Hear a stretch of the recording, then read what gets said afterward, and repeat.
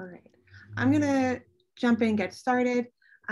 So hello everybody, welcome to GCWS Feminisms Unbound panel, Fashioning Futures. The Consortium for Graduate Studies in Gender, Culture, Women, and Sexuality is a collaboration between 9 institutions in the Boston area: BC, BU, Brandeis, Harvard, MIT, Northeastern, Simmons, Tufts, and UMass Boston. And we bring together feminist scholars and faculty from across our institutions and more through graduate level courses and then a myriad of events every year. So we're really excited that you came to our first remote event this year.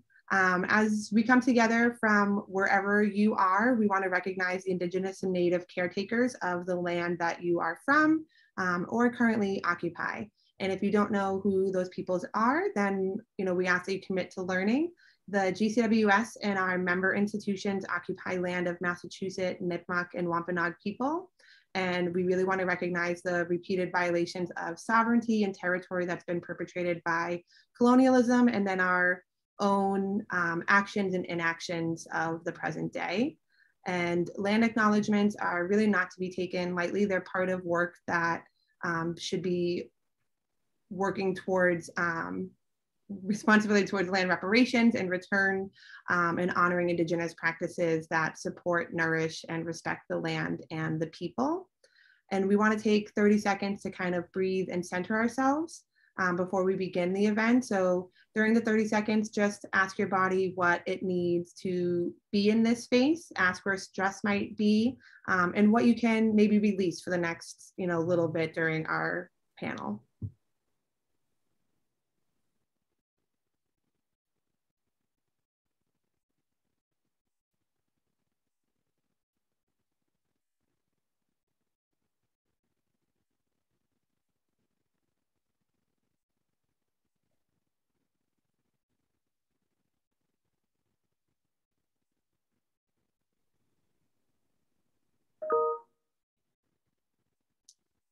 Thank you so much. So as I mentioned before, this is our first Feminisms Unbound panel of this year, and we're really grateful for all of the speakers who are sharing their research and expertise, in addition to all of you for being in attendance. Next semester, we're going to have 2 additional Feminisms Unbound panels planned. We have erotic methods. I'm supposed to be able to move this slide down, and of course I can't. Hold on, give me a moment. Maybe. Okay, we'll just talk about it. So next semester, we have erotic methods in February and then returns in April, both also with an excellent lineup of speakers, which you would be able to see if I could flip my slides. And then additionally, next semester, GCWS is offering 2 courses for master's and PhD level students at our member institutions. There's feminist, queer, and Indigenous methods, and then race, sex, and the ethics of collection at the Peabody Museum. More information on our events can be found on our website. I'm going to put all this information in the chat once we get started. We welcome all of you to engage with each other during the webinar through the chat. Please add any questions that you have for our panelists into the Q&A, and we're going to pose those questions to our speakers at the end. And if it's applicable, please add who the question is to when you put a question in the Q&A. If you want to see the closed captioning, you can just hit the closed captioning button at the bottom of the Zoom. And I'm just going to pass it over to Alora, who's going to introduce all of our amazing speakers. Thank you again so much for joining.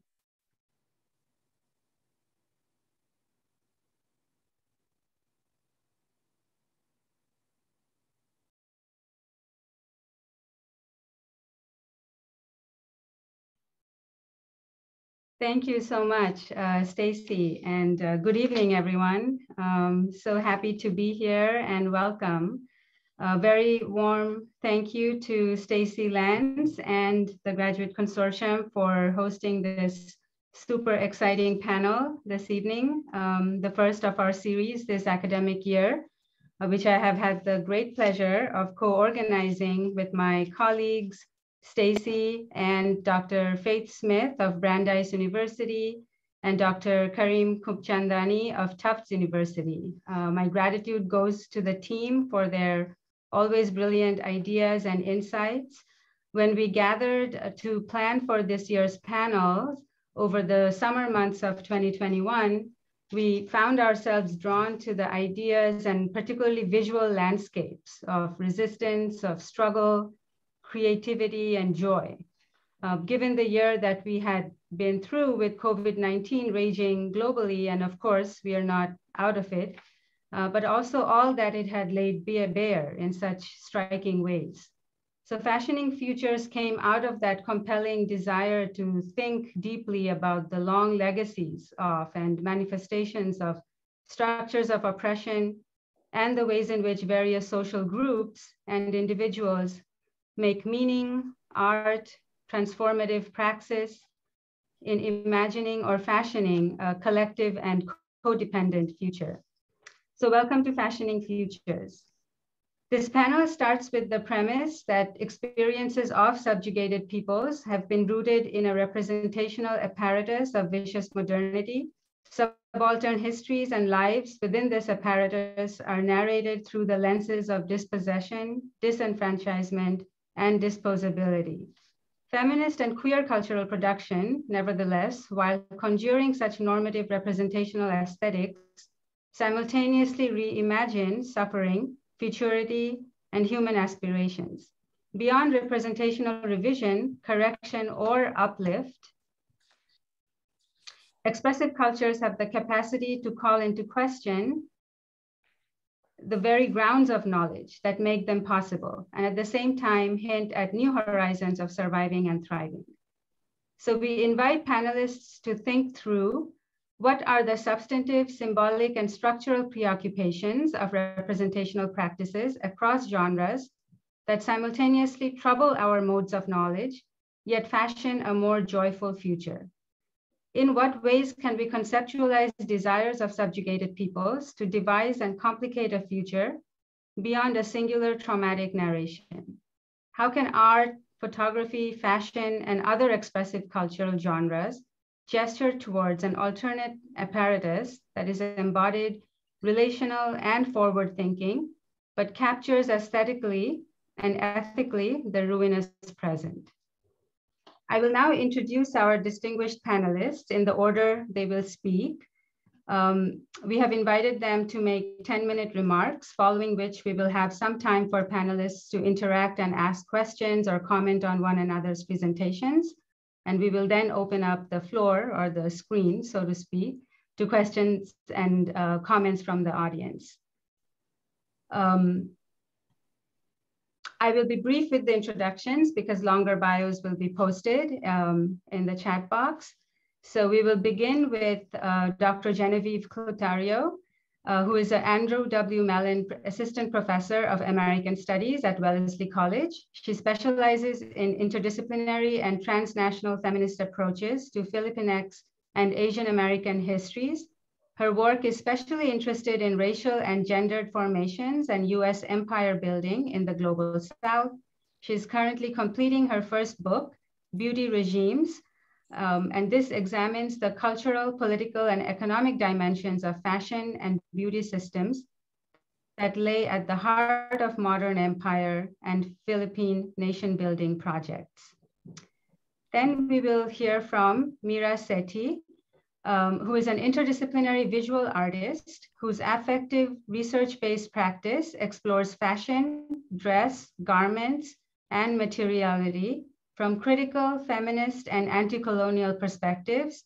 She engages drawing, painting, fiber, social practice, and performance to think through migration and its relationship to memory, cloth, and care, with a special interest in the histories of South Asia. Mira's award-winning work is in the permanent collection of the Royal Ontario Museum and the Wedge Collection, and has been exhibited at the Art Gallery of Ontario, Art Gallery of Mississauga, and the L'Oreal Melbourne Fashion Festival. Then we will hear from Dr. Rachel Affey Quinn, Associate Professor in the program in Women's, Gender, and Sexuality Studies and the Department of Comparative Cultural Studies at the University of Houston. Her transnational feminist cultural studies scholarship focuses on mixed race, gender and sexuality, social media, and visual culture in the African diaspora. Her first book, Being La Dominicana, Race and Identity in the Visual Culture of Santo Domingo, was published just this year by University of Illinois Press. Dr. Quinn was part of a filmmaking team that produced the documentary Cimarron Spirit in 2015 about contemporary Afro-Dominican identities. Next, we will hear from Dr. Siobhan Carter-David, who is an associate professor in the Department of History and affiliate faculty in Women's and Gender Studies at Southern Connecticut State University. She teaches in the areas of cultural studies, women's studies, and African American, diaspora, and contemporary United States histories. As a public historian, she has worked with museum and special collection curators on projects involving various facets of African American and broad-based United States cultural history. She's the author of various chapters and articles in edited volumes, in exhibition catalogs and academic journals, and is currently completing her book manuscript titled Issuing the Black Wardrobe, Magazines and Fashion Post-Soul. And finally, we will hear from Dr. Thea Kirai Tagle, who is a Filipinx femme writer, scholar, teacher, and curator, whose research broadly investigates socially engaged art and site-specific performance, visual cultures of violence and waste, urban planning and the environment, and grassroots responses to political crises and ecological collapse in the expanded Pacific Rim. Thea is a transdisciplinary feminist scholar and is an assistant professor in the Department of Women's, Gender, and Sexuality Studies and the program in Critical Ethnic and Community Studies, my colleague at the University of Massachusetts, Boston. And her research has been published in many academic journals, including American Quarterly, Critical Ethnic Studies, ACME, and Asian Diasporic Visual Cultures and the Americas. So I'm so excited now to turn the screen over to our first speaker, Dr. Genevieve Clotario. It's all yours. Thank you so much. I'm so excited to be here. Thank you for putting this together. And I think it's going to be a really great conversation. I'm actually really excited because this is all new research for me, and my previous research has nothing to do with joy, quite the opposite. There's like no joy or concept of hope in my previous research. So to be able to think through this has been, to think through this framework has been really illuminating. Okay, so I'm gonna share screen really quick, and it's been a while since I did anything on Zoom, so you have to bear with me. I hope this works out. Okay, so so I'm actually gonna talk about this idea of fashion and possibility and joy in the context of a history where there seemed like there was no joy, no possibility, no freedom. And it's actually the period of the Marcos dictatorship in the Philippines, which lasted from 1965 to 1986. So under this authoritarian regime, which was often described by activists and journalists of the time as a conjugal dictatorship, based on the shared power between Ferdinand and Imelda Marcos. And during this authoritarian regime, beauty and fashion played a critical role. So during this time, it seemed that Imelda Marcos, who we see here on the screen, to the left of Pierre Balmain of the fashion house, it seemed that she had an iron fist on all things beauty. Her story was one of coming to power. It was narrated as this beauty queen, the Rose of Tacloban, who had, because of her beauty, had captured the attention of a World War II hero, Ferdinand Marcos, an ambitious politician on the rise. So her whole ethos is about like this power of beauty. And Imelda would continue to frame her power within this framework of beauty, with her thousands of shoes. I think that's what she's most famous for. Her dresses, her butterfly sleeves, which you can see here on the screen. And she saw herself as a gift to the Filipino people, that her beauty was a gift, something for the increasingly impoverished people from the urban slums of Manila to the rural impoverished farms across the provinces, that the Filipinos could look upon her, see her beauty, feel pleasure and secondhand joy, all the while obfuscating that she and Ferdinand Marcos were largely the reasons why there was such impoverishment and suffering and oppression in the Philippines. She also framed her development projects, which were largely funded by the World Bank and the IMF, as beautification projects. She wanted to turn Manila into a sort of a glamorous third world playground for the global elite, like Pierre Balmain, who actually hosted a fashion show in 1969, which is after the declaration of the dictatorship and martial law. He hosted a fashion show in Manila, and the guest of honor was Imelda Marcos. But in fact, if we look at the way, if we use beauty and fashion as a lens, we can start to see that Imelda, in fact, did not totally monopolize fashion and beauty and its alluring power during the years of martial law. And in fact, in the stories generated during martial law and the ways that it's remembered and the sort of memories of martial law challenges this idea of the iron butterfly's control over beauty. So sort of thinking beyond Imelda in terms of the politicization of beauty, today I'm just going to briefly address here the figure of the beauty queen and also the weaponization of beauty and fashion in anti-martial law movements. In anti-martial law movements. So for example, this is a picture of Maita Gomez, who is, she was a model. She won Miss Philippines in 1967, and she's like most famous for sort of giving up her title, giving up her elite status, and joining the National People's Army, the sort of radical military sect of the Communist Party of the Philippines, which was actually the sort of loudest critics, most radical critics of martial law. So Maita Gomez was remembered for, and actually very sensationalized in gossip that followed her around, to talk about, you know, this sort of transition from a glamorous life to going to the mountains of Bicol province to join the army, the National People's Army. And the stories also, she becomes a sort of like story, sort of mythic story that actually she was able to dodge bullets and bombs because she was so beautiful that beauty became an armor against violence. But what she does is she also weaponizes her power and her allure as this Miss Philippines, as a fashion model, and uses it to use in terms of political protest against martial law. So, and actually Maita Gomez is not the only beauty queen to join these anti-martial law movements. There's other beauty queens such as Nelia Sancho, Odette Alcantara. And so it's actually a thing to be like a beauty queen and also to use your status as a beauty queen to, you know, to protest against the Marcos regime.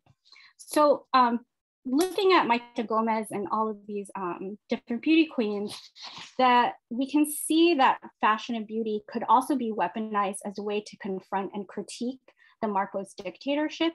So this is a picture of Maita Gomez and Nelia Sancho for folks, so that you can look at them as I tell this story. Okay, so so beauty and fashion would be weaponized as a way to confront and critique the Marcos dictatorship.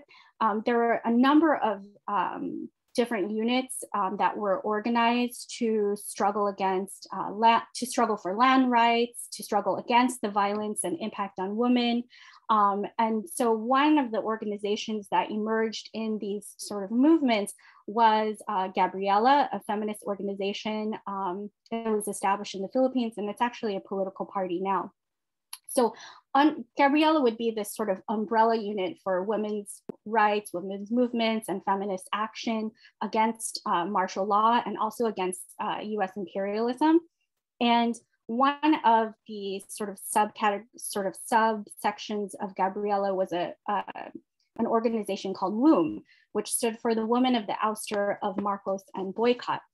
And on March 5th, 1985, WOMB organized a fashion show. And they organized the fashion show under the leadership of Maita Gomez. And the fashion show was called State of the Nation Fashion Show. So rather than a State of the Nation presidential address, what they did is they combined politics with the repertoire of the fashion show. And they did this in Makati Greenbelt Square in Manila. So the event borrowed from performative acts of anti-martial law protests and rallies. It borrowed also from, as I mentioned, the State of the Nation address, and then combined it with a fashion and beauty repertoire. And organizers like Maite Gomez asked their people that they had connections with, because they were models before, and asked Filipino designers to donate gowns for free. And members of WOMB would then model a gown that was transformed into a costume. And each costume would represent an issue that they wanted to critique or bring to light as a way to critique the Marcos regime. So each costume would either, would address violations of human rights and crimes of the dictatorship. So for example, one model wore a gown painted as the US dollar, and she walked the runway with her daughter, who was dressed as a 20 peso bill. And so this was to draw attention to the disparities of the exchange rate that was a result of legacies of US imperialism, and also the World Bank as devaluing the Philippine peso. Another dress was supposed to be a nuclear plant that was representing a plant that the Marcos regime established that actually incurred outrageous debt. And then Nelia Sancho, so Nelia Sancho is on the right in this picture.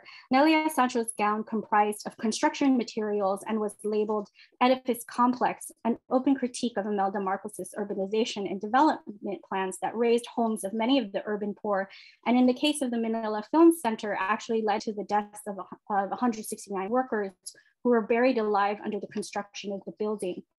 And then the show's finale featured Maite Gomez, who's to the left, wearing a white silk gown and a cathedral red cape that declared Diktadurang US Marcos Ibagsak, which translates into the down with the US Marcos dictatorship. So beauty queens turned activists played an important role in the mobilization of anti-martial law movements. And while we can, we shouldn't look at this in sort of a completely romantic point of view. And we should question what their sort of vision was in terms of independence and democracy, and the relationship with other activists from the working class, in the urban and rural sectors. We can still think about the possibilities that fashion had animated in terms of a political force in the forms of protests against martial law. And when I was reading these stories, I was reading it alongside the work of Diana Taylor, and especially her most recent work in the book Presente, and thinking about what do you do when there seems like there's nothing that can be done. And in this moment of authoritarian regime, it really did feel like a time of hopelessness. It seemed like a time where it would be really difficult to rally against the Marcos regime. And here we can see the repertoire of fashion and beauty as a way to mobilize and give hope, and also not just give joy, but to use playfulness and playfulness, parody, and fashion as a way to think of possibilities, as a way to call for the fall of the Marcos regime. So I think this kind of opens up modes of thinking about fashion and resistance in times of seeming hopelessness. And thank you.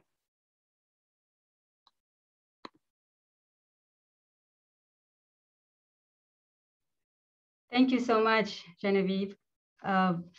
We will go to Mira next.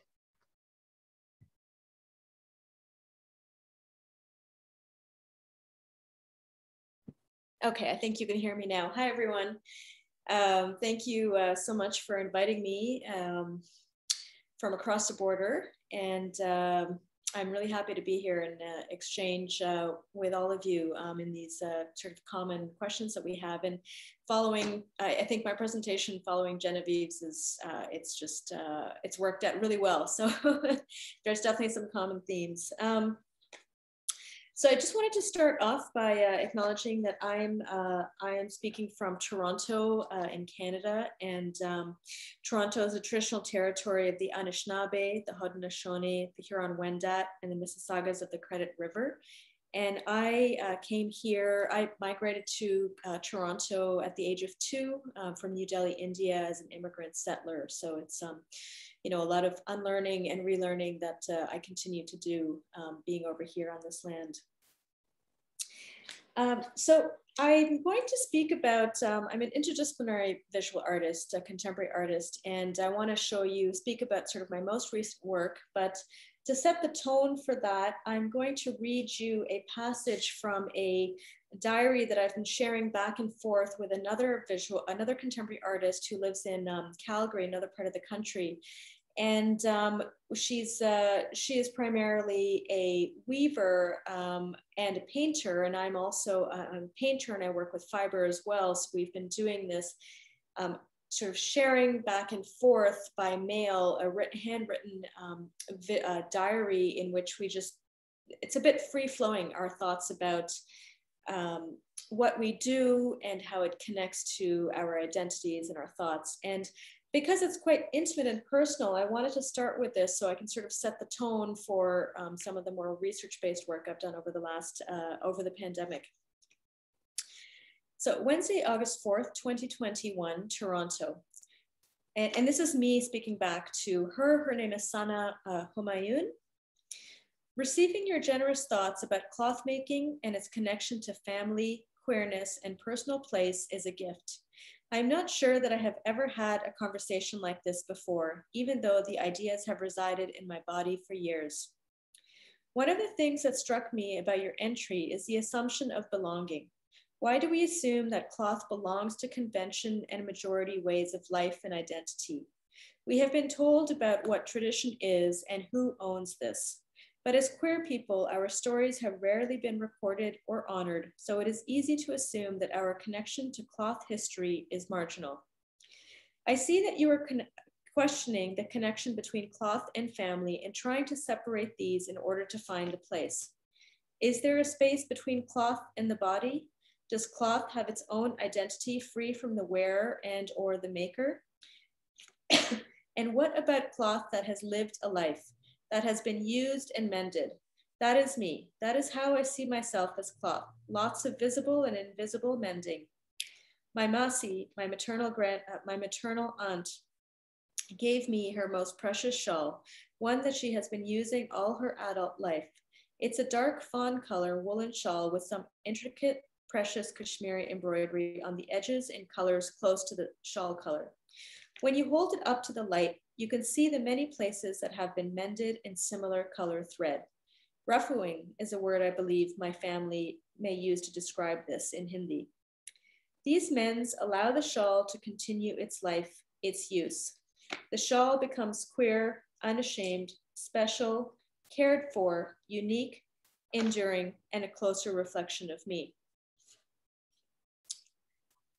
So I started with that because I wanted to sort of share a little bit how I've been, how my most recent work has shifted sort of for me the conversation of identity from a worn sense of identity from strictly a representational perspective, which is the way a lot of my paintings have functioned, filling in gaps of representation around queerness, around older bodies, around women of color, and thinking about those, working with those, and starting to look deeper into cloth and the worn body, and where does that cloth come from, and sort of thinking about the materiality of cloth.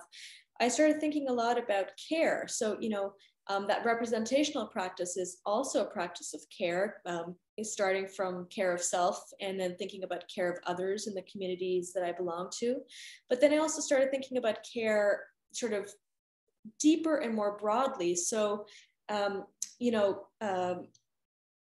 in doing that, I went from sort of a self-care to thinking about a care of cloth, care of those who make the cloth, care of the ecosystem in which cloth exists. And I wanted to slow down this sort of entire system to try and understand it and try and understand my relationship of being, you know, in the global north, in the first world, as a consumer of clothing, not a maker of clothing, as someone who's sort of fighting for identity and representation and belonging, sort of thinking about my relationship to people and women of color as well, who maybe you know, share a racial identity perhaps with me, but then everything else is completely different, and think about where the cloth that I wear that I use to express myself comes from, and how it's made, and so, and how we care for it. And so in doing that, I did a 3-part project called Unskilled, and I'm gonna just share my screen. So while I'm talking, I only have a few minutes left, but while I'm talking, you can have a look at some of these images. So okay. Okay, so you can see here that here's 2 images. On your right is a drawing that I've made, and on your left is a media image of women outside of a textile factory in Bangladesh protesting for their rights to a proper livelihood. And in Unskilled, I worked with thinking about the sort of the racialized gender labor of the garment worker, mostly in South Asia, looking at images from Bangladesh, India, and Pakistan. And wanted to, you know, it was during the pandemic. I was stuck in, you know, where I am. I had actually previously visited Bangladesh just before the pandemic, and I had gone to the grave site where the hundreds of unmarked graves of the women who perished in the Rana textile factory collapse and another factory fire were buried, which was a very emotional experience. And I came back and the pandemic hit, and I wanted to think about that in a way that involved my sort of art making process. And so what I did was I looked at hundreds of media images attached to articles about you know, what had happened over there, and I started to use drawing as a method to look closer, and to look closer not at what was manufactured, but look closer by looking closer at what was worn by the garment workers themselves during acts of protest. And to slow down this understanding and start to look closer at these images that, you know, we often gloss over.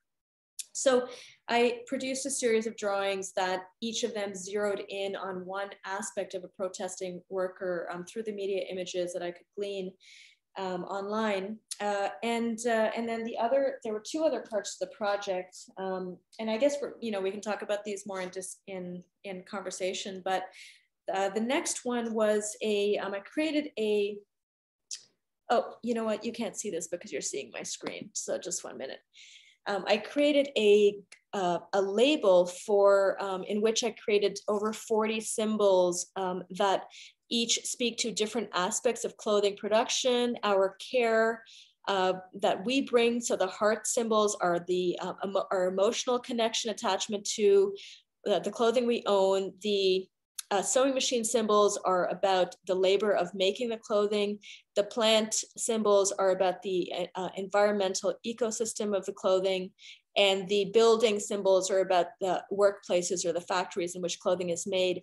And I made this, it's a cotton label, 100% cotton label, along with an index card. And I've been mailing these out for free to anybody who asks over the pandemic, so that people can then sew this onto a garment and extend the common care labels that we see on garments: how to wash, iron, fold, and dry the garment, are only about the garment itself, not about the ecosystem. So I wanted to extend that conversation by creating my own label that I'm hoping to put into copy-free, some sort of copy-free situation where people can freely use those new symbols. And then I have I'm just about over time, but I just want to show you one more image about the 3rd part of my project, which was I grew a cotton plant in Toronto, very cold over here. How do I, hold on a minute.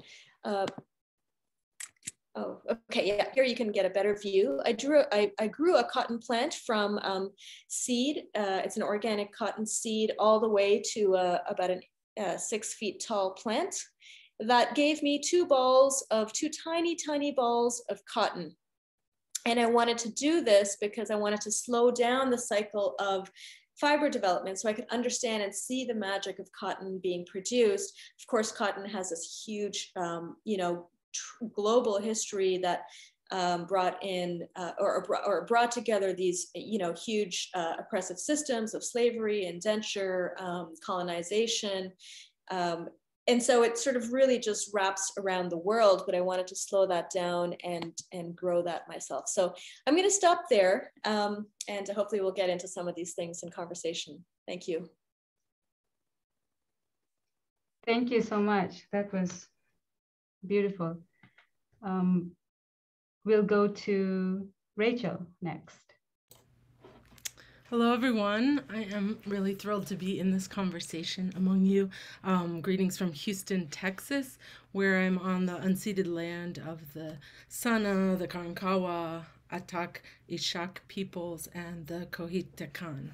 And I want to share a few slides of images to talk with you about my work, where it's been, what's inspired it, and perhaps a little bit of where I'm heading. And I agreed that these questions have been so nicely provocative to push us forward. So let's see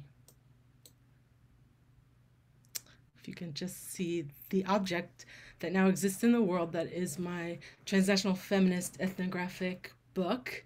That is where I've been for many years.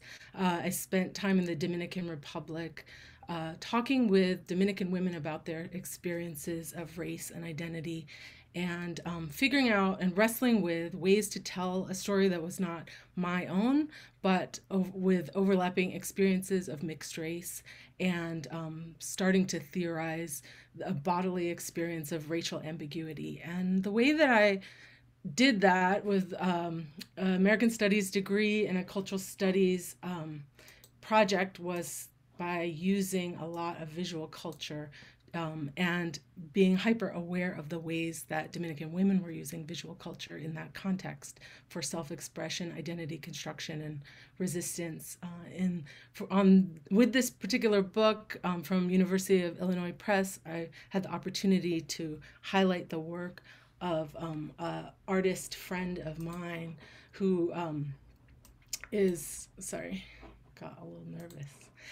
My friend Lucia Mendez Rivas, and her work on the art for the cover captures some of the, for me, when I look at this image, some of the ways that Dominican women are wrestling with Blackness and their alignment with association with Blackness, and then also their claims on Black identity. And actually with this project, I'll talk a little bit about the roots of it, but what I found and sort of ended up in the book, I thought I would talk more with Afro-Dominican women and how they identified, but and in ways I did, but I always was having to learn the visual context of that place.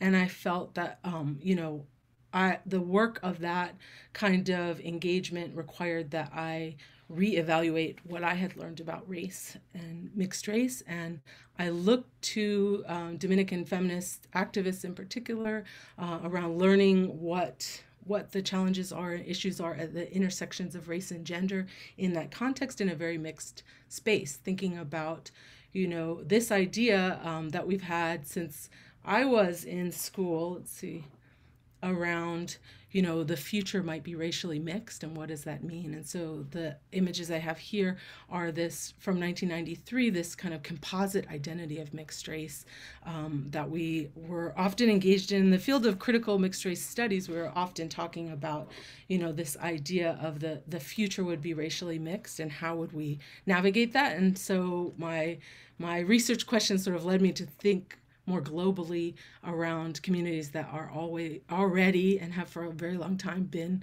quite mixed race. And also in this slide on the right hand side, what I have is an image from a project of where I started my graduate studies, was thinking about the moment that I was in undergrad in the late 90s, and this conversation amongst quite relatively privileged mixed race young people in private liberal arts colleges, and where we fit in the context around diversifying communities, but also wrestling with our own relationships to whiteness and predominantly white institutions. And this image is actually an advertisement from About Maven, an organization that one of the young people at Wesleyan University, where I studied, was developing as a project of families and led by mixed race young people, and then also producing a magazine.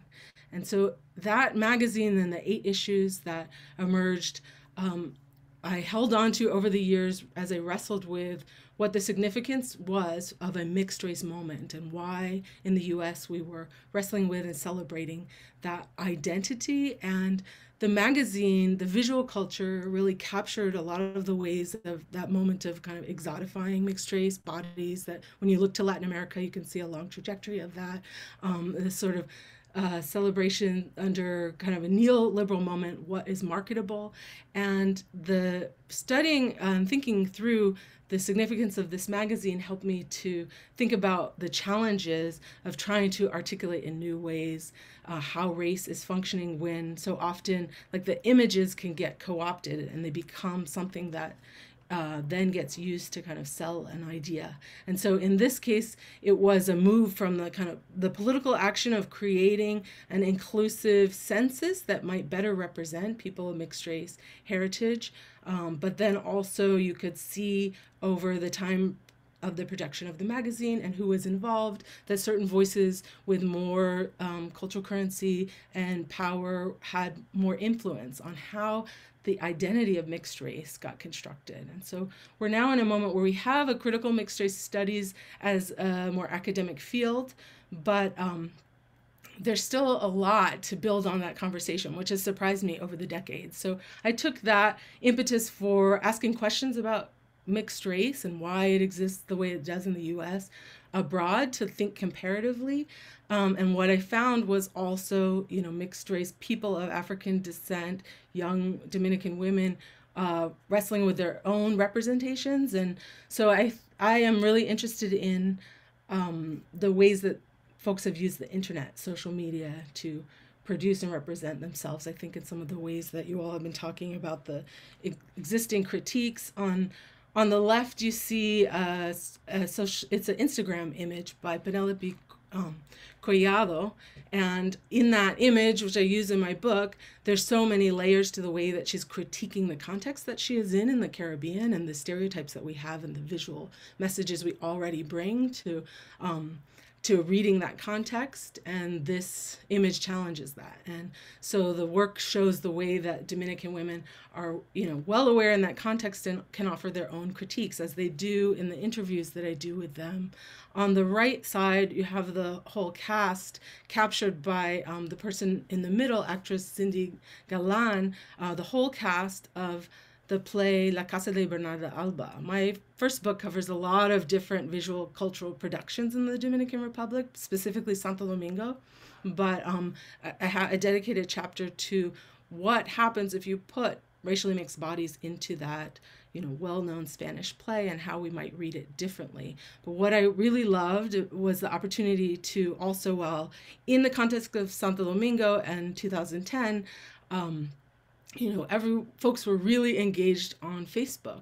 And I loved being able to kind of connect with communities, organizing communities, young Dominican women who wanted to have these conversations with me about race and color, and then also be able to track that on a growing archive that is Facebook. And I know people have different relationships with Facebook now, and Instagram as well, but it was really nice to be able to include the selfie and in this published work. And I think that, there's so much more that we could talk about of how the selfie works in terms of self-production and identity. But what I was finding was that to talk about mixed race in this context, it was very necessary to always use the visual. And so the way that I incited conversation was to bring images of different celebrities to talk from the image about what the stereotype of the Dominican woman was, and people were always talking relationally. So they would say to me, well, this person is darker than you or lighter than me. But those ideas about color are held inside their head, and they shift a lot in context and relationally. So I've been thinking about that, and I also, like Genevieve was saying, the challenge of, you know, moving to the joy piece of the work. I mean, my work ends up, you know, having to face the violence against women in the Dominican Republic, the devaluation of their bodies, and, you know, definitely how that relates to a hierarchy of color and the way, you know, Blackness is seen and engaged. But I also, you can see, I think in these images, also the joy of self-production and the construction of self. And I'm interested to see how many folks in academia are interested in taking up social media archives as they exist, because it is very scary and unwieldy, and, you know, shifts over time. So these are older images, and the internet and these platforms keep changing. But then, you know, going forward, I have many different projects and have benefited a lot from the work done in digital humanities to think about these archives and the politics and power dynamics of the self-produced archives and larger projects. And I have been thinking about, more recently, Black art in the context of the museum. And I had the opportunity to see this work by Njeka Akinyele Crosby, a Nigerian artist. This unframed work is at the LACMA now, with all of the portraits, the Black portraits at the with the Obama portraits. So that recently opened. But what you may not be able to tell from this image, I think speaks to some of the conversation we're going to get into, are the ways that she's used archival images to build out like all the right side of that text. And those are predominantly images of African leadership.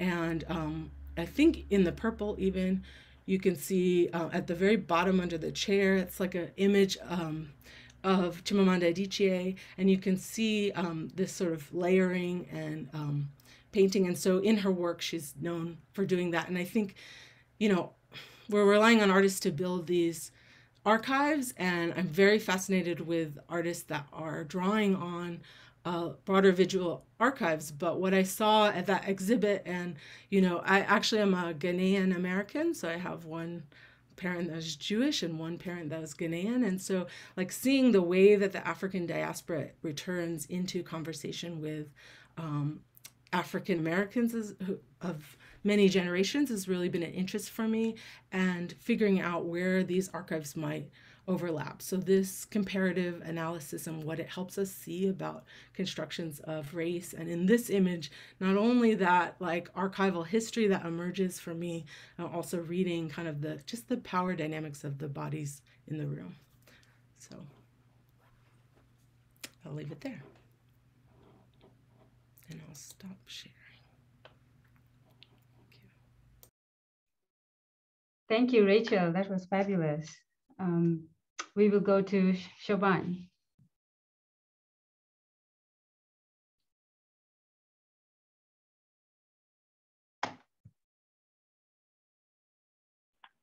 I was muted, sorry. I'm going to be talking while I'm showing you some images. So again, I'm Siobhan Carter-David, and I'd like to talk about the starting point of this particular research as being based in a conversation I had with a friend who's about 40 years my senior, back in 2008. And she's a Black woman, and she told me, as we were looking through some photos of her when she was in college, she said, one thing I love about your generation is that you don't give a damn what white people think about you. And because we were talking about dress and attire, and I said, well, is that true? I don't know. And so it took me down this path of trying to changing my dissertation topic, first of all, and then this path of trying to figure out, well, have we cared? What does racial uplift mean for Black folks, and how does it tie into fashion and dress post-civil rights, presuming that, you know, of course, we think about different times in history where people were very hopeful. And I can imagine that there was a moment, although the scholarship tells us otherwise in some ways, that African Americans did feel hopeful about change at the height of the civil rights movement and all the civil rights legislation that was being passed in the mid-1960s. So my thought was, if I look at magazines beginning in 1968, at the height of the soul aesthetic, and if I end in around 1993-94 with the founding of Vibe magazine, this is a crucial time when magazines still had a huge impact on Black Americans and galvanizing us in a way that newspapers could not, because a lot of them were locally distributed, although we do have some of those nationally distributed newspapers. And then also figuring, and before hip hop becomes an international phenomenon. So I'm looking at really the 70s and 80s. My research on fashion has taken me a few different places really quickly. And so I've done work on looking at the aesthetic of women in the 5% nation, also known as the nation of gods and earths, because I have some overlap in Black nationalism as an interest. I've published on Black print culture, and also published on African-American women in travel and how travel's engaged with the intersection of race, gender, second wave feminism, and class in the 1970s. But this particular project I'm talking about with you now is the book that has not been published yet, but that will be shortly. And the initial research looked at 8 widely distributed African-American fashion and lifestyle magazines, and 4 newspapers that represented the North, South, East, and West of the United States. As the project has grown and will has manifested itself into my book, it now encompasses about 5 dozen magazines. So it's been a lot of work collecting and cataloging and going to archives over the course of the last 8 years or so. But what I want to talk to you about today is just what my research has uncovered. And so again, it's this question of, what does racial uplift mean in terms of dress? And the ways, and of course I entered into this research thinking to myself, well, and found this to be generally the case, that different magazines have different missions, and that they're catering to particular aspects of the African-American community in a time when the Black community is becoming much more diversified and stratified in terms of class, particularly by the time we're entering to the 1980s. And so we have some publications that are relatively radical, those that are very, very clear about their assimilationist politics. And a lot of them are in between. It depends on the conversation that's being had. And so some of the magazines I looked at in my initial research were Essence magazine. This is the very first issue that was published, by the way. It's the only magazine that I cover in all 5 dozen that's still publishing to this day. They all are defunct. Some of them were only around for a couple of years. Some of them are regional. Some are just catering to men, some to women. There's even a couple that were just for youth. Some of them are completely fashion and beauty magazines. Some of them are lifestyle magazines. So there's a mix here. We have Modern Black Men, which was a magazine that ran in the early 80s.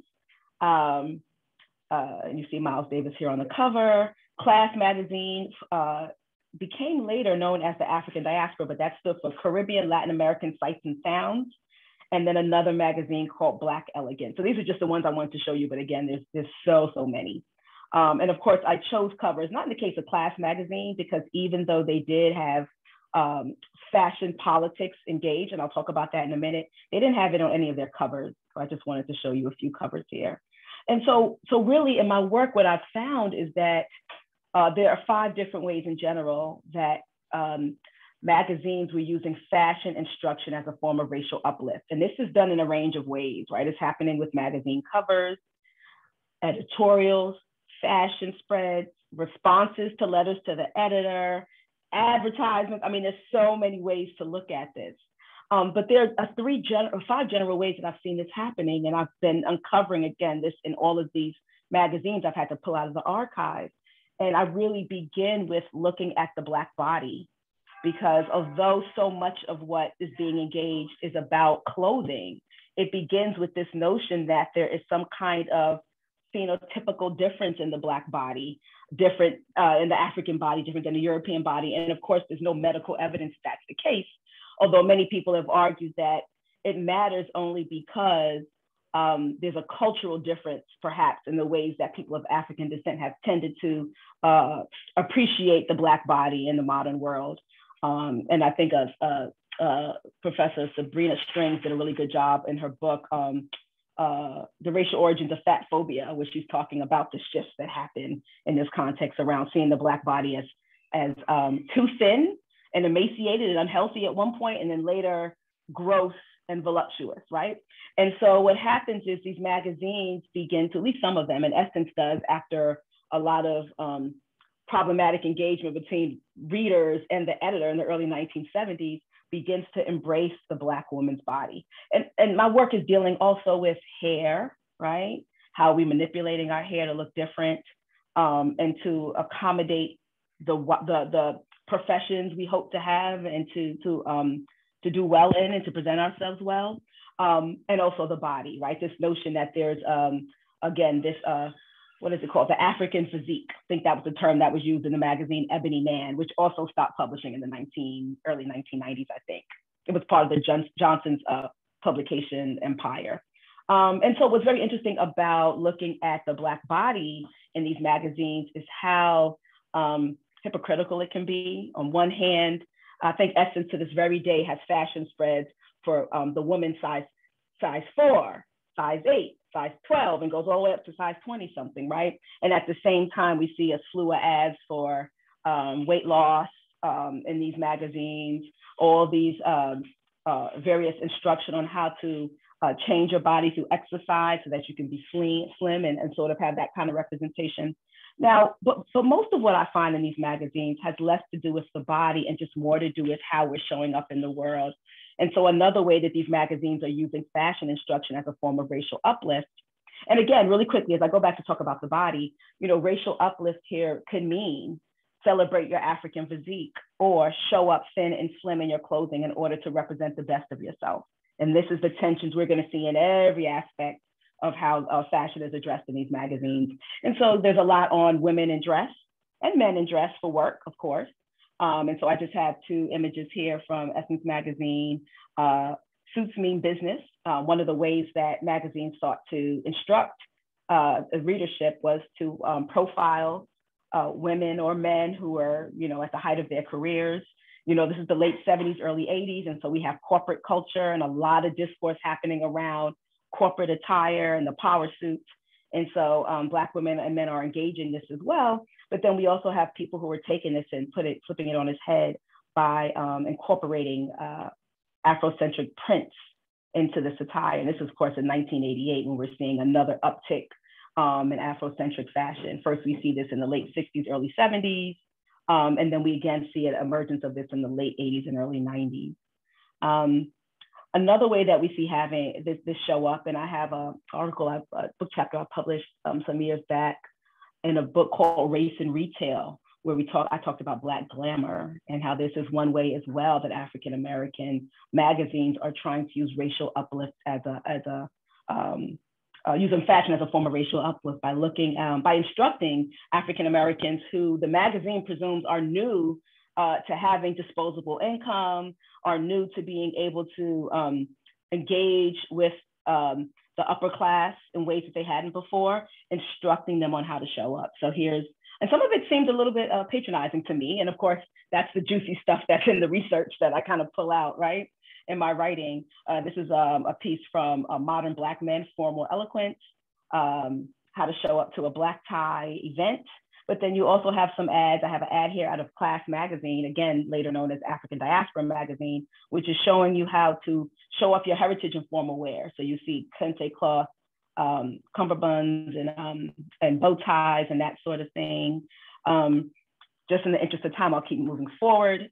We see here, my Ebony Man also does the same with, you know, showing these patent leather shoes and croc and bobs leather and a little pipe here, but kente cloth bow tie to go along with this formal eloquence.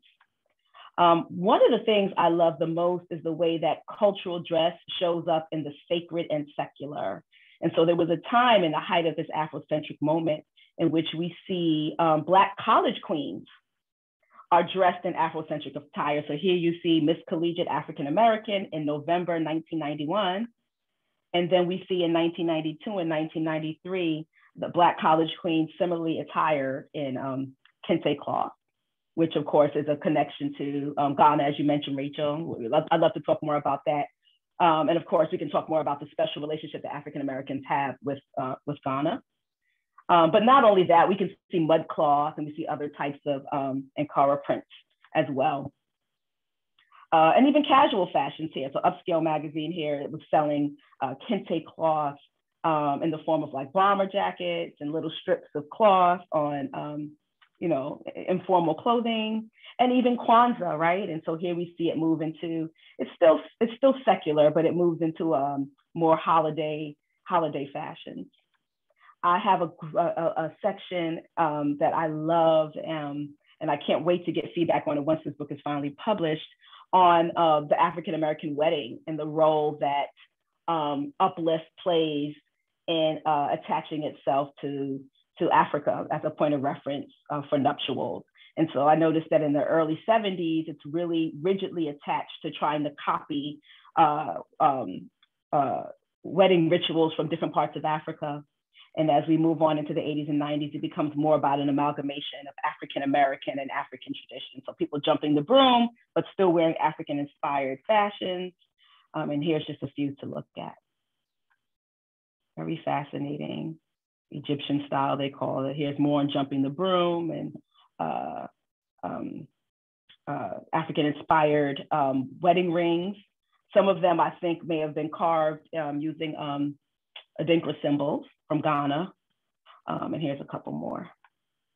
And then, and finally, I end the book purposefully in this way. I'm looking at the ways in which magazines were not addressing the emergent hip hop culture in the 80s in particular, and the ways that a lot of the fashion that we look at today as being early hip hop fashion was attached to gang membership and problematic fashions, where on the left here, most of these magazines throughout the 70s and 80s looked at youth fashion as being attached to campus culture. And so children and young adults who are on campus dress in ways that are respectable. It's the 80s, so it's a lot of prep. And this is from the same issue of Essence magazine, which I thought was very, very striking. And so I'll end here. This issue of racial uplift is something I've been working on for quite a while, and I'm looking forward to finish incorporating the remaining 50-something magazines into the narrative of my book. So thank you. Thank you, Siobhan. Wow, what an amazing archive. We're going to move to our final speaker, Thea. Hi, everyone. Thank you so much for having me tonight. It's amazing to have heard all of these presentations, and I hope that whatever I contribute can just help forward this conversation, which I think it's going to be fantastic. So as Laura said, my name is Thea Kirai Tagle, and I'm calling in tonight from Providence, Rhode Island, the traditional territories of the Narragansett and Wampanoag people. And tonight I'm going to talk a bit about two curatorial projects that I began in 2018, which were mounted and exhibited in Seattle, Washington on Duwamish land, and in San Francisco, California, Ramotush Ohlone land. So I'm gonna start sharing screen. So the question that I ask in all of my research is this, and it's: what worlds are we purposefully and inadvertently creating through our curation, our writing, our teaching, and all our practices of being in relation? And how can visual art, both making it and curating it, help us fashion otherwise possibilities for more just worlds? And so the two shows that I'm talking about tonight, which I began curating in 2018, Afterlife, What Remains, and Afterlife, We Survive, really grew out of these research questions, and also in particular, research that I've done that's been cited in the Philippines and other places across the Pacific, places such as San Francisco's Bayview District, Hawaii's Big Islands, and Southern California's Salton Sea, or places where the state and corporations have wastelanded, and that's borrowing from Tracy Britton Boyles, entire populations, lands, and seas, and where we've seen some of the fiercest resistance to militarism, settler colonialism, and capitalist extractivism. And so for me, thinking about these different sites of violence and also different joyful modes of resistance and resilience, the hope that I had in mounting these two group exhibitions of Afterlife was, to platform artists, especially queer and trans artists of color, whose work I think helps us queerly look at places that have been so devastated by violence, as, you know, sites of possibility, radical possibility, and new world making, right? And my hope for platforming these artists and creating different venues for showing and talking about their work too, was that these wouldn't be one-time only visual art events, but actually, right, could be ongoing sites of conversation or sites of inspiration that could help continue, right, forwarding, right, ongoing mobilizations for place and space and sovereignty, right, that people are doing in their home communities. So I'm just going to show a few images of some of these shows and talk a little bit about, really briefly, a few of these artists, and I'm going to answer questions about other artists or other artworks that you see in Q&A and in our conversation. So the first show is Afterlife, What Remains, which was mounted at the Alice Gallery in 2018. And so the Alice was an independent artist-run space in Seattle, in the Georgetown neighborhood, that was run by myself and 6 other femme queer collaborators, many of us of color. We were pretty much entirely self-funded, and collectively we mounted contemporary art exhibitions monthly until we shut the operation down in 2019. So Afterlife, What Remains, which I'm kind of scrolling through installation images here, featured work by Filipino, Asian diasporic, and Native American artists, Alejandro Acierto, Michael Arcega, Leroy New, Ria Tajiri, and Super Futures Haunt Collective. And the show in general was, and this is quoting from, you know, my own writing about it, it was a multi-genre visual art and performance exhibition that stages a conversation between Asian, Pacific American, and Indigenous artists around the questions of what are new strategies that, what are new strategies we need to survive after environmental collapse and military intervention by communities facing displacement and dispossession of different kinds, and how can speculation, humor, and fantasy fuel larger movements for social change around the Pacific.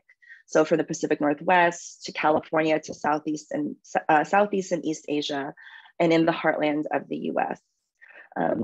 And so, you know, for me, in bringing these 5 artists together, and we're seeing some documentation of the opening night activation or visitation by Super Futures Haunt Collective here.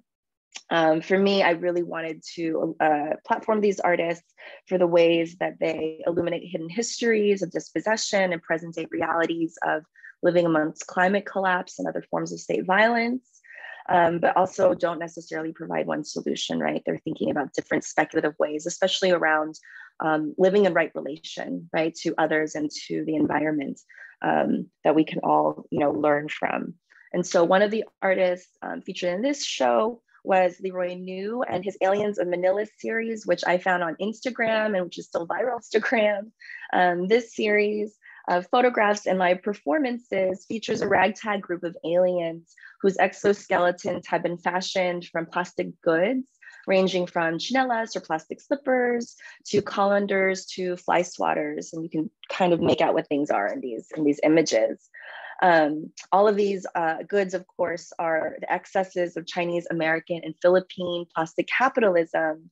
And by using them, New brings levity to otherwise dire spaces like the Pasig River that goes through Manila, which is a river that was once so polluted it was considered a dead river, right? But which has finally become better able to support life because of the work of Indigenous and urban poor communities and activists, including Leroy New himself.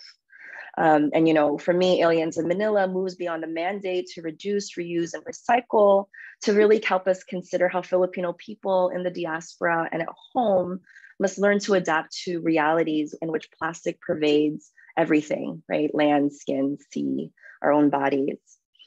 And so briefly, Afterlife, We Survive, which is a much expanded exhibition that featured hosts, a much expanded list of artists and a larger kind of scope of work. This exhibition opened at Yerba Buena Center for the Arts in fall 2020. This is the exterior of Yerba Buena. And it expanded the range and scope of the exhibition to ask, how can new media, visual art, and performance help us imagine new ways of surviving and thriving in places ravaged by environmental collapse, policing and surveillance, health disparities, and loss of homes and lands? And how can creative proposals for more just and livable futures support and amplify the grassroots organizing led by LGBTQ, Indigenous, Latinx, Black, Asian, and Pacific Islander communities in the Bay and beyond? And, you know, my dissertation research was cited on the housing crisis and artists' responses to the housing crisis in the Bay Area. And so being able to bring this show and really think through the ongoing place-based movements is really important to me in doing this here. So as you all know, March 2020, 17 artists, 10 of them, 6 of them solo artists, 4 collaborative endeavors. So 17 artists total were featured in the show. With COVID closures in March 2020 and then wildfires up and down the Pacific West Coast, the entire show had to be converted from an indoor presentation that was supposed to be on 3,000 square foot of indoor gallery space to a fully public exhibition that was viewable from the outside of the Buena Center buildings, as well as a full online portal that had a 3D virtual walkthrough, online only artworks, conversation artists, and virtual exhibitions. And also, given the institutional timeline that they gave us, we had to make this conversion in 6 weeks. And so what I'm gonna just briefly kind of end with and think about is, you know, for me in curating the show, I went to foreground and bring forth artists whose lessons of radical care and stewardship, right, could help us imagine new futures. And what this experience of working under extreme duress, all of us, myself, the artists, the 3 YBCA staff we worked with, really forced was, you know, how do we actually put and mobilize these acts of radical care into practice, right? To actually put up this show. How do we support and hold each other and, you know, work in mutual aid, right? To do this when some of our lives quite actually were in danger, right? Artist Misha Cardenas, whose images we saw in the flyers for this event, you know, whose video game Sin Soul deals with climate collapse because of wildfires, herself had to evacuate again in Santa Cruz when the wildfires were right there on the campus, right? And elsewhere. So lessons of radical care in many of the artworks were foregrounded. And in these works, Black and Indigenous femme labor, right, is shown to carry us through generations. Courtney Desiree Morris's Solastalgia series photographically documented the intergenerational history of Black women's survival in Mossville, a Freeman's town in Louisiana that's still being destroyed not only by climate emergencies, but also by South African and other multinational petrochemical companies. A larger-than-life portrait of Morris's grandmother, Mrs. Freeman, dwelled alongside the artist wearing a gas mask, a symbol of Black breath being stolen due to environmental racism and intersecting racial and sexual violence against Black women. Just down the walkway, 11 monumental portraits from Art25's Future Ancestors series model forms of queer relation in excess of heteronormatively sanctioned ties, accompanied by poetry recited asynchronously by the collective. Future Ancestors asserts the sovereignty of Black and Indigenous women to possess and share their own self-image, as their artwork is never for sale. And so while Collect Femme and Queer Upliftment was represented visually in the show, it was also represented experienced and embodied materially in the ways that all of us co-labored to open this exhibition in the absence of appropriate or adequate institutional support. And this experience demanded that I truly shift my curatorial approaches to develop better skills and to practice what I'm now terming relational curation. And so challenging the ways that art institutions only value artists for their productivity, I think about and try to practice relational curation as a long-term labor in which artists and curators work horizontally towards shared benefits, even when artists or curators cannot be as productive as capitalism expects them to be. And so by supporting artists, even or especially when it's structurally impossible to do so, I'm interested in how we as curators can work in solidarity and alliance with artists towards material benefit and long-time community resurgence that extends far beyond moments of emergency and longer than the duration of one art exhibition. And so for me, you know, the biggest lesson of curating afterlife is really to think about what being in right relationship really means, right? And what, you know, supporting work and mounting work that imagines different futures can really look like in the everyday practice, right? Of being in right relation with one another. And so I'll end with thinking about, you know, Kay Wayne Yang and Eve Tuck in their article, Decolonization is not a metaphor, right? They remind us that survivance like decolonization isn't a metaphor, but is actualized through material acts.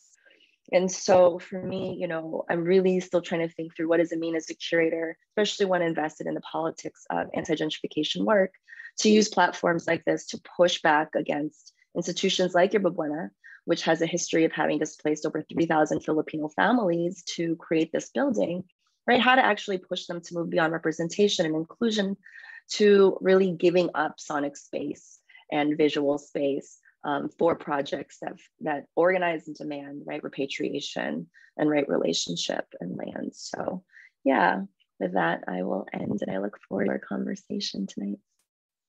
Thank you.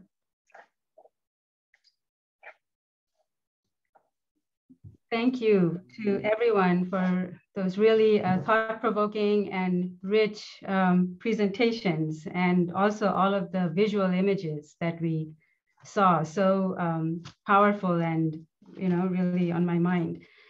We have some time now for panelists to ask questions and comment on one another's research and presentation and thinking. And I was thinking that I would just start us off by, obviously there were so many shared themes that came up in many of the presentations. So the ways in which that you're using the idea of fashion and creativity. So Genevieve, for instance, you know, when you talk about the dual uses of fashion, right, that it can, at the one hand, simply by the creation of this persona and image that Imelda Marcos did of beauty and fashion, that how it also served to mask the suffering that was unleashed by this regime, but at the same time that how artists and activists were also able to use their status as beauty queens and fashion to really confront and resist some of that state violence in a way.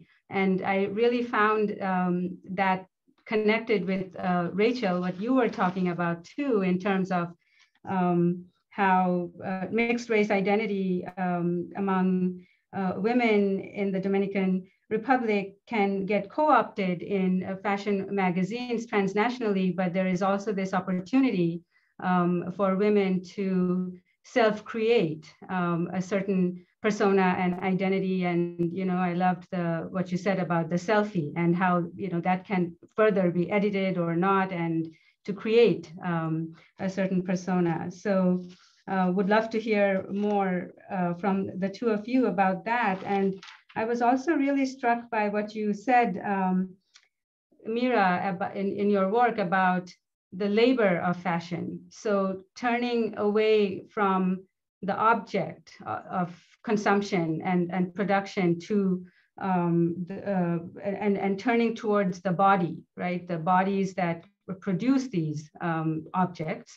But also when we look at the terrible violences that have occurred in the Rana Plaza and Tazreen factory that you talked about, literally the bodies have been disappeared in a way, right? So there are these mass graves, and people, our family members are still searching for remains. And you know, it also made me think about what you were talking about, Shoban, when you talked about how you study dressing in this, you know, sort of the decades of the archive that you shared with us from your study, that you went through decades of fashion magazines, and how the dressing, you're looking at dressing as a form of racial uplift, but it also is it tells us, it illuminates something about the Black body, that what kinds of messages are being put forward for the Black body. So the way that both of you have talked about the body is also something that I'm thinking about and wanting to hear more about. And Thea, I was really struck by your use of resilience.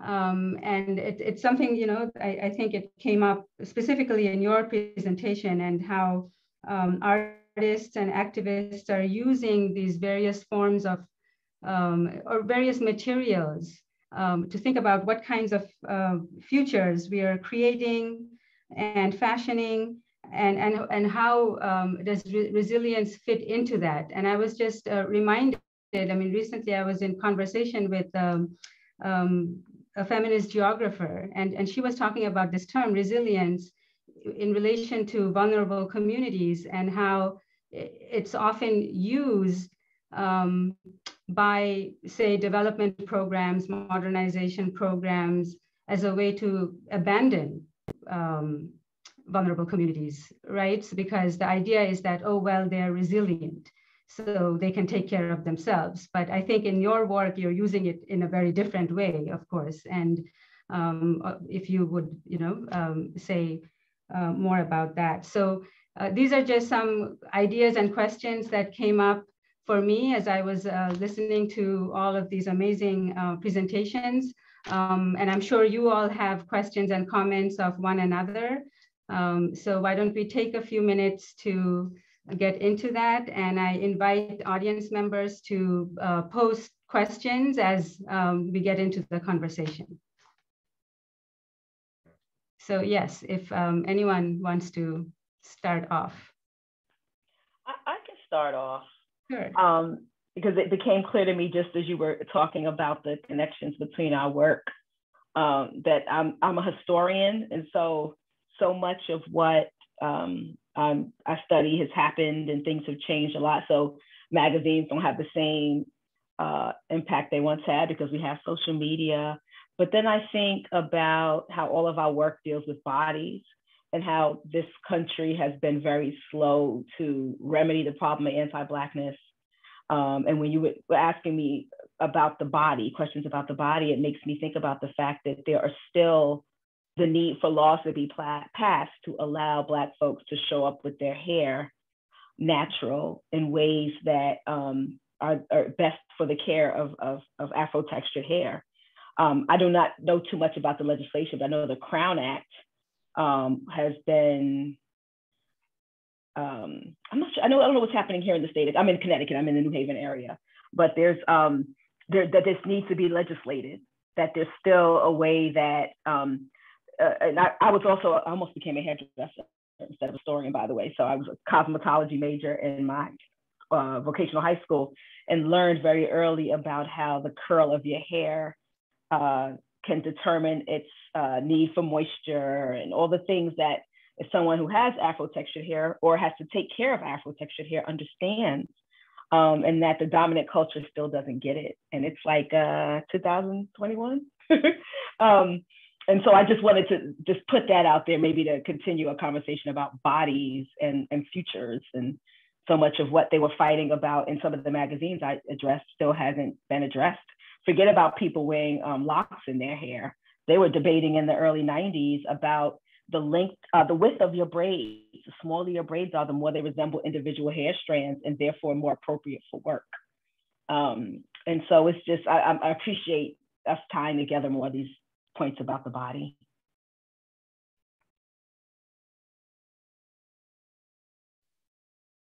I'll jump in as a historian too. First of all, Siobhan, like, wow, your archive, it's stunning. It's so amazing, just the amount of work and how much you've been able to sort of sift through and sort through. But I mean, when you were talking, and also what everyone was saying is how much, when we're thinking about futurity, and when Thea was talking about, talking about speculation and using speculation, the speculative of thinking of futures, it's also about, I was thinking how much it is also about reconciliation, like reconciling a lot of history and things that are ongoing that have not been resolved. So, Siobhan, when you're talking about the body and just like how much has not changed in terms of ideology and like the discourse and like treatment, and is something that it's like, in order to think of these futures, it's also about the possibilities are also about, having to reconcile or reckon with these things that don't change. So, I'm like talking about martial law that happened like decades ago, except like not that much, I mean, there was a lot of hope, but like not that much changed, even after martial law ended. And now the Philippines is under another authoritarian regime, which doesn't call itself an authoritarian regime. So, I think that, the way that all of us are talking about bodies and fashion and cloth and the intimacies with skin and the body and all of that stuff is like a way to think about that relationship between pasts that have not been dealt with and that continue, and also the possible futures. Mira, you have your hand up. Yeah, so I want to jump in here. I think it's that Genevieve, what you just said was really interesting, and following the comment before that about what the cycles of what hasn't changed and how sort of, you know, it repeats itself, and how do we sort of break into that and I guess it's bit by bit make changes through cultural production. And I was thinking about a couple of things when you were just talking. I was thinking back to the Triangle Factory fire that I think maybe was, I can't remember, 1904 around then, and then the Rana factory collapse in 2018, maybe. Not 2018, 2008 perhaps, no, 2012. Anyways, there's sort of, you know, 100-year gap, but it was almost an exact repetition of a large, you know, large number of casualty at a textile factory. And, you know, then I was thinking about your example with Marcos and Balmain, and it reminded me exactly of what, sorry, not that example, but the example of the sort of the two modes of where fashion can be, you know, reactionary, or fashion can be revolutionary.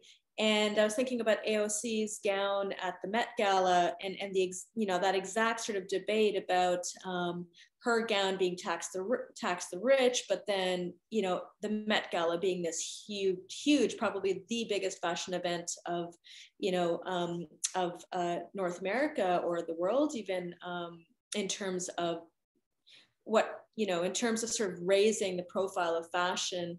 And I was just curious about your thoughts specifically about that, actually, that parallel between the two. I'm sure you've thought about it because it was just so striking. And, you know, and what has changed, or, you know, is there anything different in how you see what AOC did, you know, last year, or was it this year? I can't even remember now, versus, you know, what happened in the example that you gave. Yeah, I mean, that's a really good comparison, because what I didn't really get to talk about with these beauty queens and like the fashion, the models, is that they were actually targeting elite and middle class Filipinos to try to galvanize them, to galvanize you know, people of a certain class who might have seemed apathetic to the Marcos regime. You know, and or like they, you know, they had not really been a part of it, or not seen sort of like resistant towards it. So it is interesting because most of the sort of social movements during martial law have been a lot of mobilization of, you know, working class folks and also like farmers and like in the rural parts of the Philippines. So with the AOC case, so there are limitations to that, right? So to think about the like limitations in terms of like, who are you trying to galvanize, you know, to, you know, like, can you get on the side of revolution maybe? And then with the AOC case, I think is very similar in that way where, I mean, the dress is very similar because the Met Gala in itself does a lot of violence, right?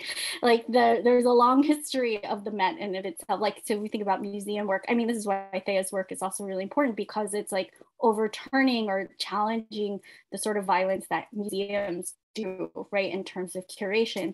So, so I think when thinking about AOC, there are a lot of critiques of what she was doing, but I also think it's important to look at why what she was doing was maybe always and already limited because of who she was trying to galvanize and like speak to. If you think about like who's going to be watching the Met Gala, and so I think it's like, you know, maybe we can like ask like, if we accept those limitations, is she doing something important or not? Or, so I guess that's sort of what I'll say.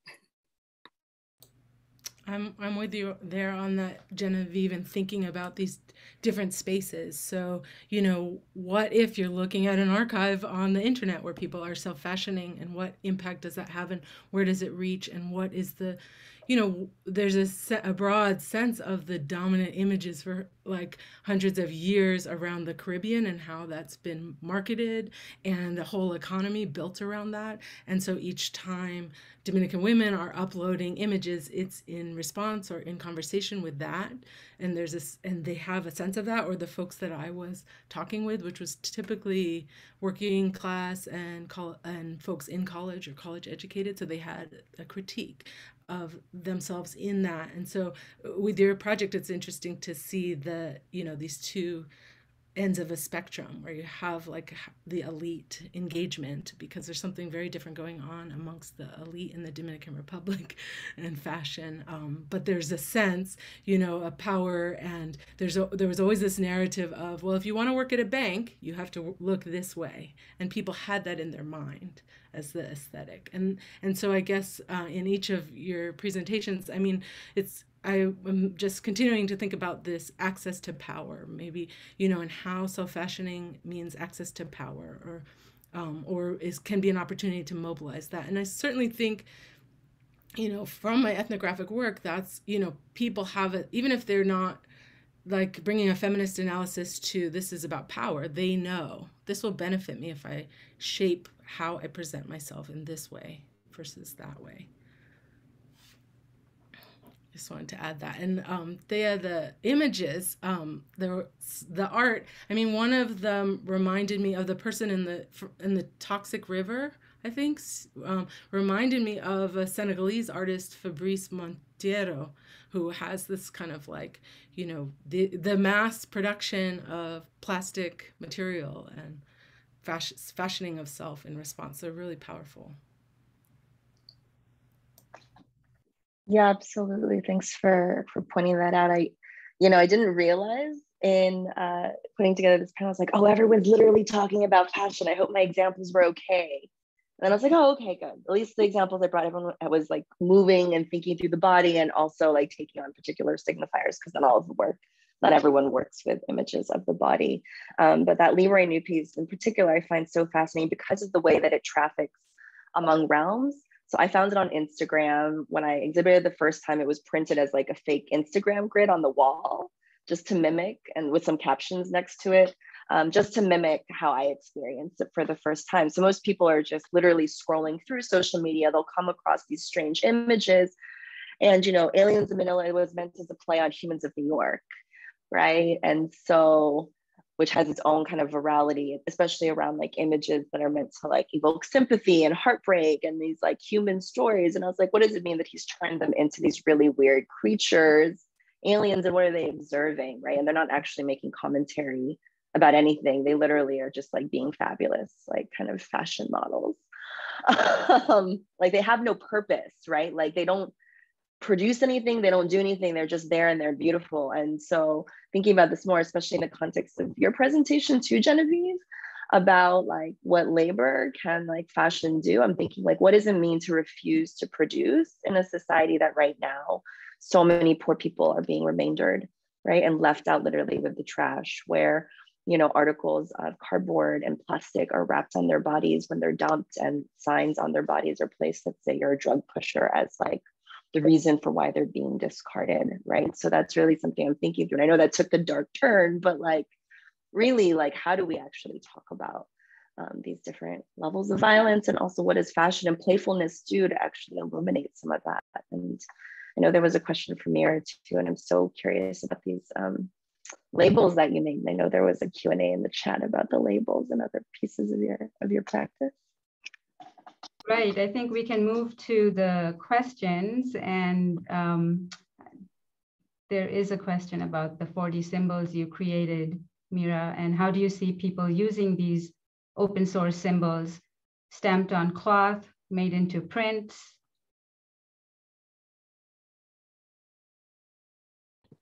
Yeah. So the way people have been using them, and the way I hope people continue to use them is these are actual cotton labels that I had manufactured.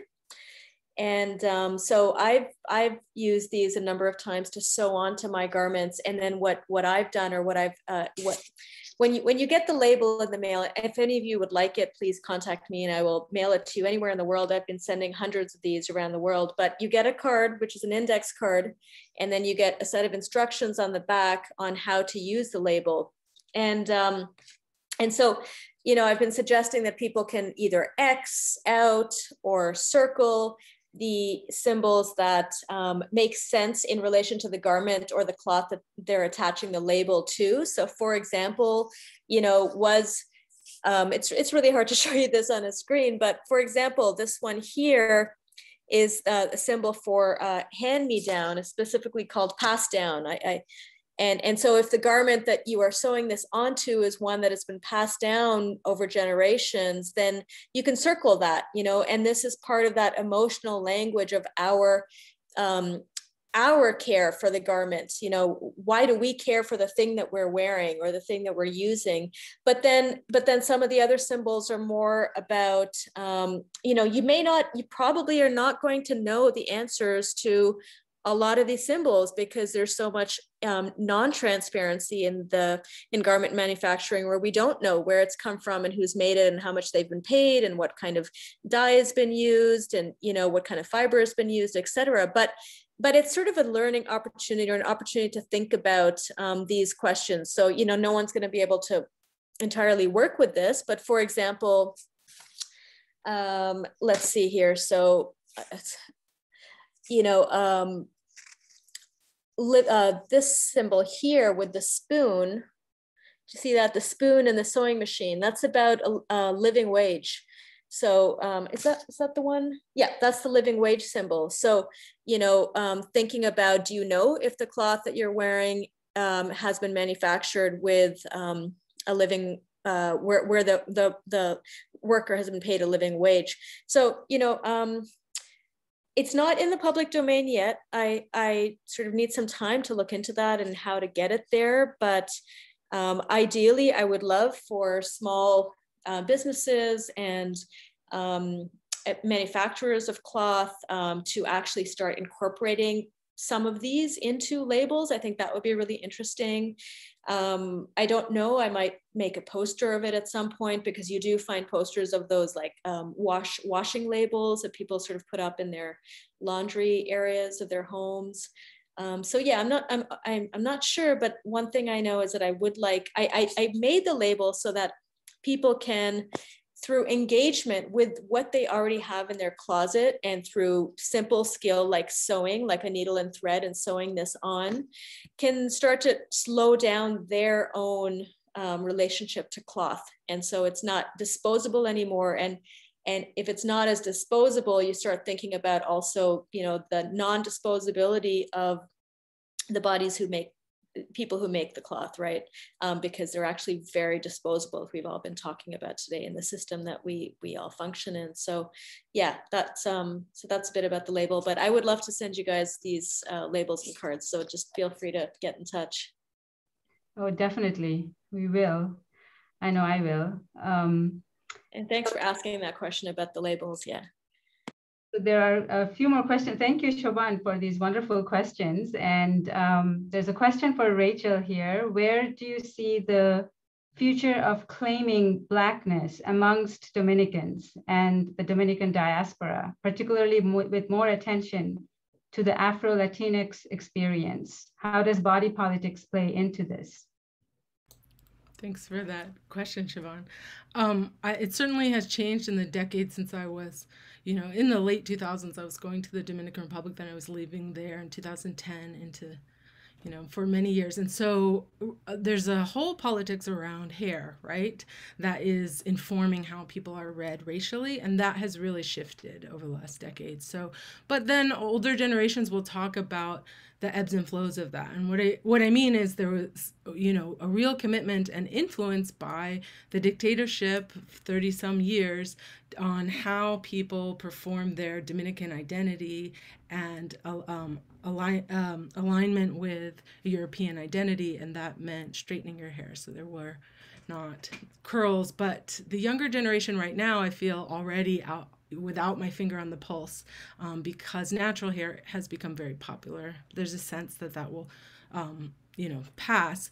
But what was striking to me were the moments in which people who I read as not necessarily Afro-Dominican were claiming Blackness. And so I am more curious about when that happens. There are also uncomfortable moments where people were, you know, claiming Blackness, and that is certainly because Dominicans are very mixed, and most everyone does have a Black ancestor or family member. And so folks can also point to, you know, just a few generations back where you could see family photos and see that racial diversity, but there's no, you know, the history of racial construction is totally unique in that context and different from what we're taught in the US. So I would be curious, Siobhan, with your magazines, because you gave us you know, guided us through a lot of the textile and visual culture in a certain way. What are you seeing in terms of hair? Because is that, you know, the ebbs and flows in terms of natural style and how people construct identity through that? You know, I hate to say this, but I do feel like what you said, that this might pass, right? Because we can look at different times in the last 60 or 70 years where natural hair was popular. And I think it's a hard thing to process when you think about something that is organically part of who you are being a passing fad, that it will change. And straight hair is always okay, but Afro texture hair is only okay when it's cool and when it's popular.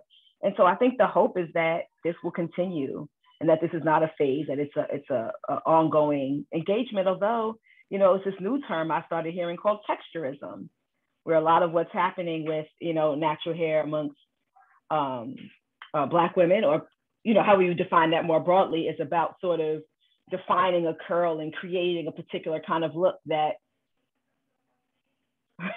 you know, strays away from what is, I guess, on the farthermost side of this curl. It's a curl spectrum beginning with, I think, 1A, 1B, and it goes all the way to 4C, with the curliest hair being the tightest curls, and that there's always this desire to get closer to the lower numbers. And so I don't know, we'll have to see, right? Some of this is just living through it and letting it play out. Yeah, I mean, I think you point to this, you know, in like we all see in our work. It's like, okay, you can be other, but not too other, right? And when is otherness taken up?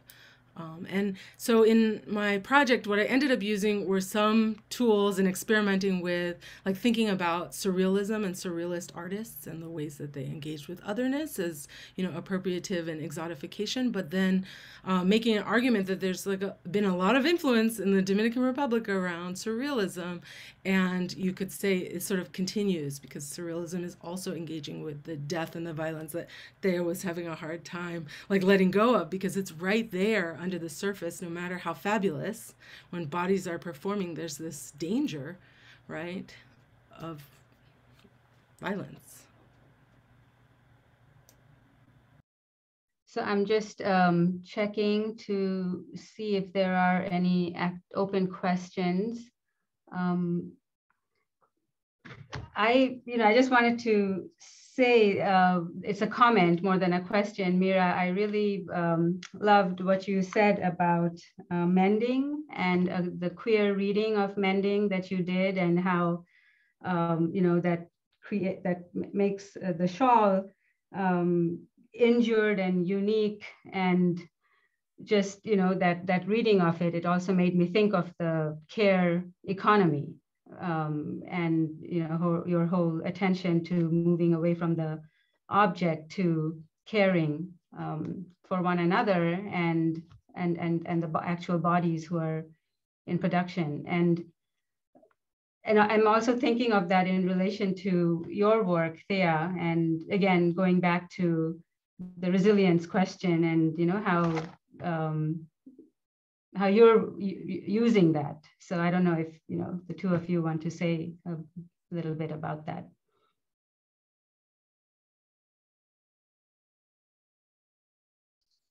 I can just answer really quickly.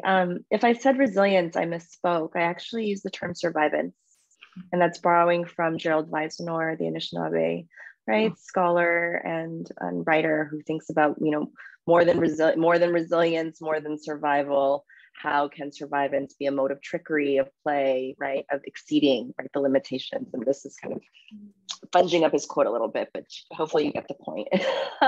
And I'm interested in that, right? How do these artists, Indigenous and artists who are not Indigenous, but very much aligned and working in practice with Indigenous artists, really imagining alternative futures, right? Where we're more than just merely survival, right?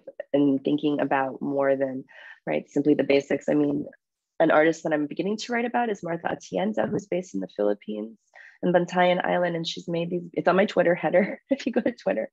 She has this beautiful film called Our Islands, and it's a parade. It looks like Filipino religious festival, Ati-Atihan, or it's also sometimes a fashion festival, but they're underwater and they have on these old school divers masks, and they're kind of performing these tableaus, some of them religious, others really commenting on Yolanda Typhoon Haiyan, which came through the southern Philippine Islands in 2014 in that region in specific, as well as the war on drugs and Duterte's current administration. And I think in the works like that I'm kind of writing about and curating and working with, it all is pushing back in some ways against this notion that these communities are resilient and therefore able to be abandoned in many ways by the state after things like hurricane and climate emergency. And so.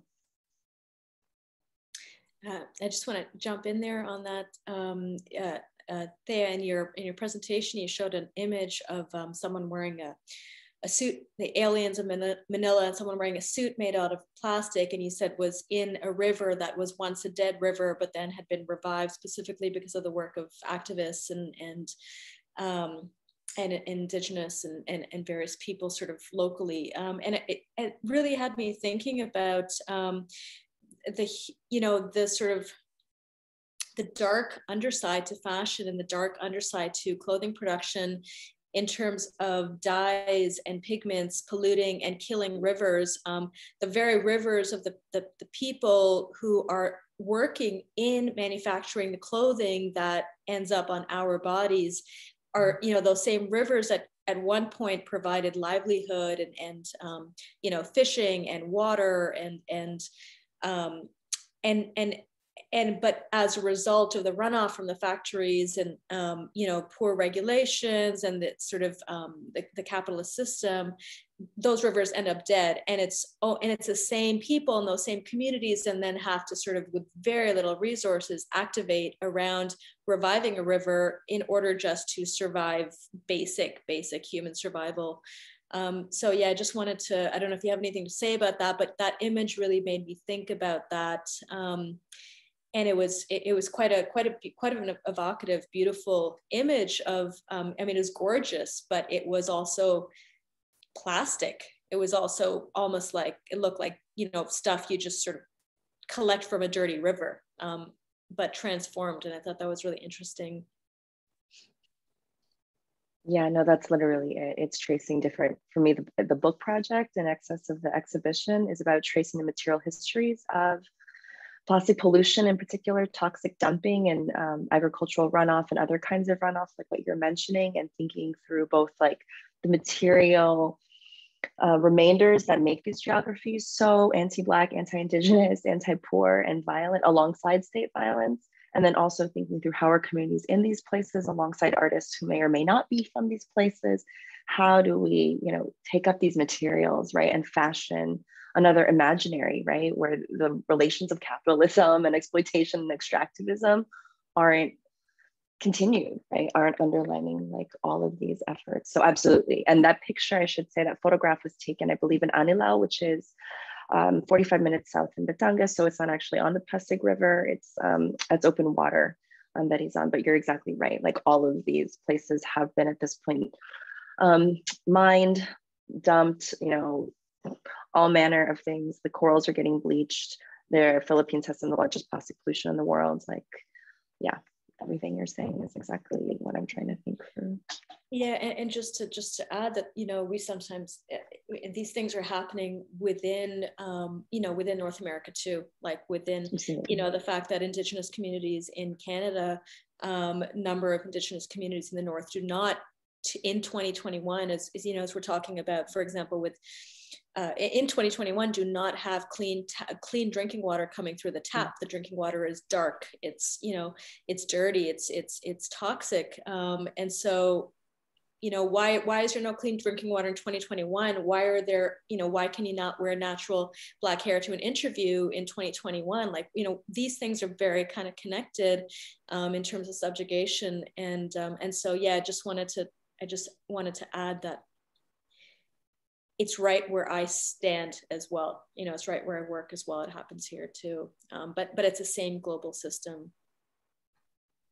I wanted to add to that, just like the language of remaindered is really helpful to me. But, you know, in the Dominican Republic, one thing that's familiar to me from Ghana is the whole industry around paquetes, or like bundles of used clothing, right? And how much is built up around that industry.